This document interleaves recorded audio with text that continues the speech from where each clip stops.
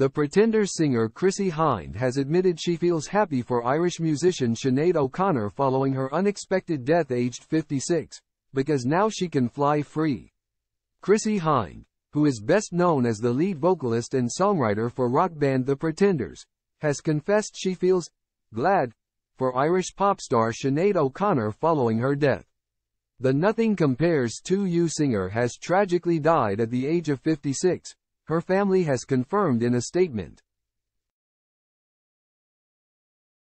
Appearing on BBC Radio 2's Zoe Ball breakfast show today, Chrissie explained she is happy for Sinéad, who experienced many hardships throughout her life.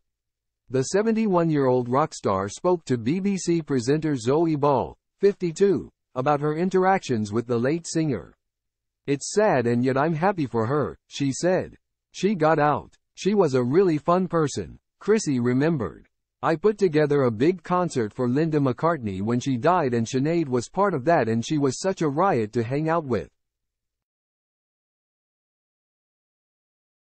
She was a good, fun person but she was always angling for things and stirring it up. She was a real poking the hornet's nest kind of person. Certainly a one-off and a huge talent and all this stuff that you read about," Chrissie continued. Sinéad had strong beliefs and was never afraid to be controversial.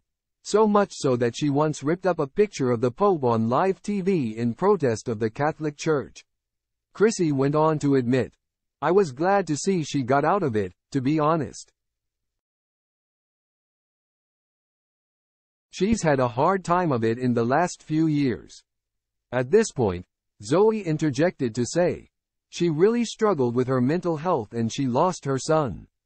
Sinéad had an incredibly hard life, suffering abuse at the hands of her mother as a child, being plagued by serious both physical and mental health issues, attempting suicide more than once and losing her 17-year-old son Shane to suicide last year. She's, without question, in a better place because she was a tender-hearted person," Chrissie added. "So fly on, sweet angel." Yesterday evening, Sinéad's family announced her death with the statement, "It is with great sadness that we announce the passing of our beloved Sinéad. Her family and friends are devastated and have requested privacy at this very difficult time."